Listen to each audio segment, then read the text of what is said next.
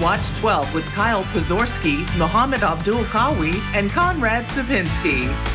Welcome to Newswatch 12 Weekends. I'm Kyle Pozorski. Conrad and Mohammed will join us shortly. But first tonight, it may not be Halloween yet. However, if you were at the YMCA of the Northwoods today, you might have thought so.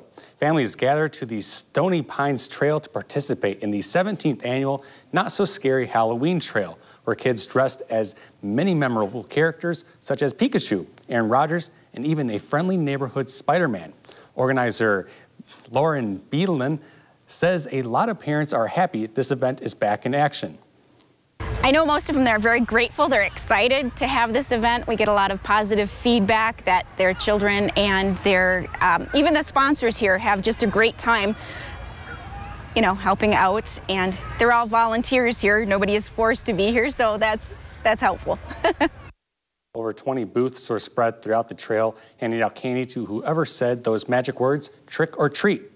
Homestead Veterinary Care, the Pine Lake Fire Department, and even some members of the Newswatch 12 team were some of the many volunteers in attendance. It means a lot to be able to help or to give our children of our community and surrounding communities a safe place to trick or treat and to dress up. You know, hopefully this won't be their only event. We still have downtown trick or treat and actual Halloween trick or treat. So yeah, to wear the costumes more than once is a great idea too. Beedleman says she hopes that everybody that went trick-or-treating today had an experience that they would never forget.